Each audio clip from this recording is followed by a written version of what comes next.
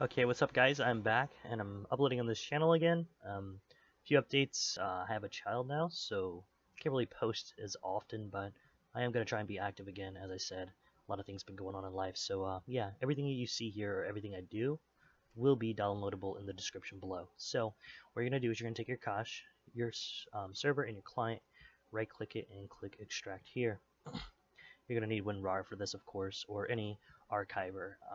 File archiver, so like 7-zip. What else is there? 7-zip more. I don't fucking know. Anyways, extract it to your desktop. It's gonna take a while. Now, like I said, this is how to make a 718 server. So it is like the really good graphics server, and it looks nice. But it's harder to config and it's harder to figure out what is what, what to do, where to do it. So after that, you can delete that now. And actually, I don't want to delete that because I need to make sure you guys can download it. So yeah, let's go here. Client cache. Let's go to my server, and where you're going to put the cache is inside of data, and then right here. This is your server cache, not your client cache. Your client cache downloads on your computer. I'm not going to show you how to edit that yet, but yeah, here we go. So you have all these. Now you're going to need to open up Eclipse. If you don't have Eclipse, oh sorry, let me delete this. What you're going to do is you're going to download it. It's Eclipse for Java IDE developers. Just search it up. There'll be a link in the description like always.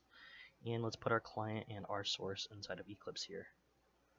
So you're going to make sure you want to click on this, click Java project, next, and then browse, and then just click on your server and your client. So after that's done, you're going to want to just run your server first.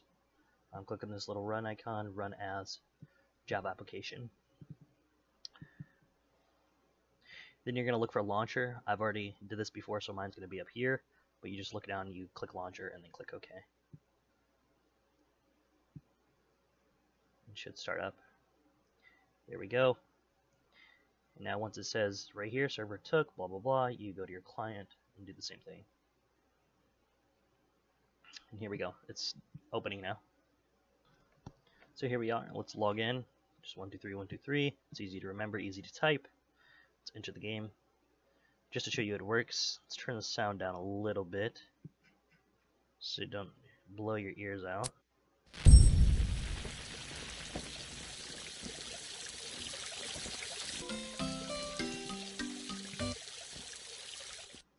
Alright, so as you can see, all sounds do work. It does work. This is a spawn server. I'll show you how to fix that eventually. Oh, item 4151. See, I'm not owner or anything.